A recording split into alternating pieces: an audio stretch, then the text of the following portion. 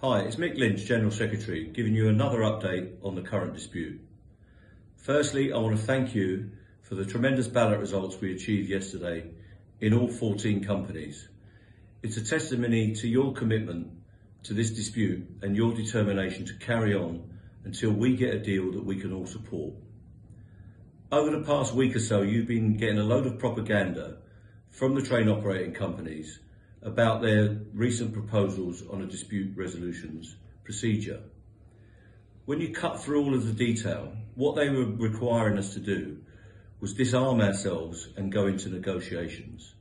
We would have had to declare that the dispute had ceased and it was terminated, and that we would have to go back to those negotiations without any leverage of having a ballot mandate. We will never do that. We need to keep our will strong, and we need to show them that we're determined, both on the picket line and at the negotiating table. So the position is now that our dispute is live, we have got a continuing mandate, and we will go to those negotiations seeking a better offer on your behalf.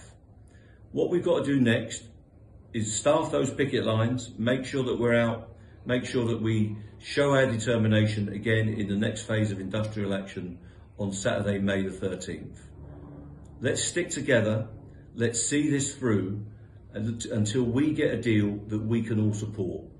Thanks for your commitment and thanks for your determination.